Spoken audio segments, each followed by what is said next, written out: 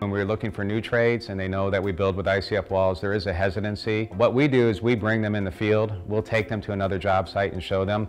And quite frankly, once they see the system, they understand it is not anything more different than what they've already been doing.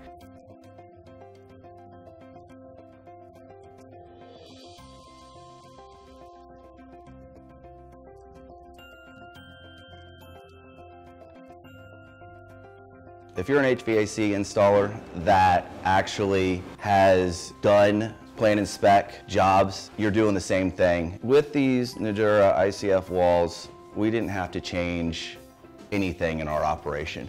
Actually, I believe on the plumbing side it's much easier, and here's why.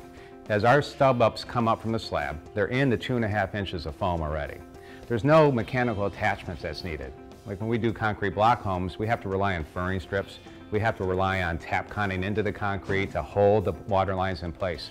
With our Nudura ICF walls, we literally cut a track of the foam out using a specialty tool called a hot knife, so it keeps a nice clean channel, and the pipes run right up that channel and then stub out to their locations where they need to be placed.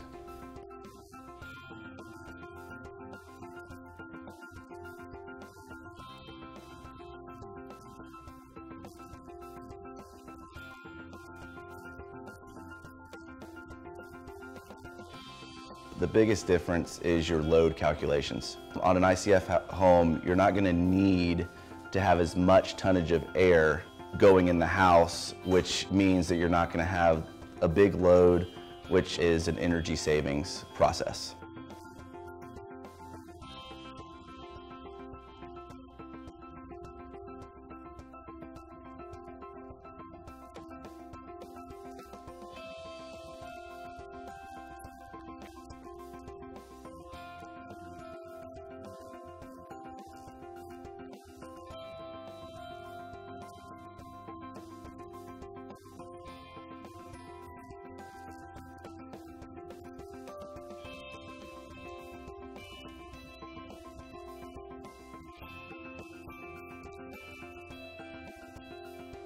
Thanks for watching, and if you enjoyed what you saw, be sure to like and subscribe.